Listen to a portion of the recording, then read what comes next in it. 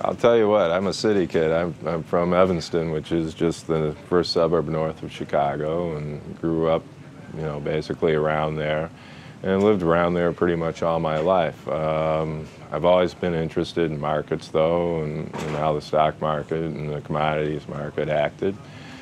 And I went to school in Mount Vernon, Iowa, at Cornell College. So when I was out there, every fall, I'd sit there and watch all the corn harvesters roll through, because Mount Vernon's not a very big town, so that was mostly my view. And in the spring, I'd watch them plant, and it fascinated me. Came back to Chicago, decided I was going to get myself into grad school, but I needed 4 or 5 hours a day, so I decided, with my likings for the markets, to come on down here and get a runner's job and work on my MBA, and when I got my MBA, go get a real job. And here I am over 30 years later, still wondering if I should go out and get a real job or not. So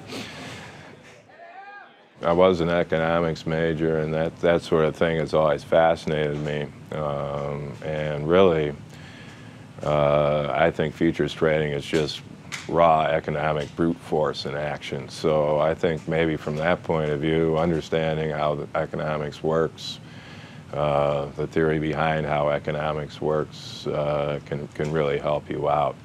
I know a lot of people take specific ag and ag type courses thinking that it can help you down here. And maybe it does. I've never really taken any of those courses. I had to learn all that sort of thing down here, and I know that there other people say that different types of professions, actually, such as lawyers or engineers that are more analytical or what have you, end up making good traders, which could be true too. I'm an economist instead. This is a world that I really knew nothing about. I knew about stocks and bonds and prices going up and prices going down, but how it actually came to be, and in the grains or down here, for example, I had no real idea. So I ran for several months, and then I became a phone clerk and continued to work my way up as a floor specialist, floor analyst, and eventually it came time for me to either trade for myself or trade for customers, and I chose customers. But it was all pretty much on-the-job training. I'd sit around the office and listen to people talk about grains, and that's how I started learning about grains, and it's fascinating. It's fascinating how it all comes together. Then I was able to start doing some of my own analysis, especially when the options opened for corn and soybeans. I was put in charge of that. So as the floor specialist and handling trades for special clients and providing analysis to the entire company. First of all, you have to be willing to accept risk, but then you have to be able to measure that risk, and those that can have a good way to measure that risk have a better chance of success, and you have to be very, very disciplined.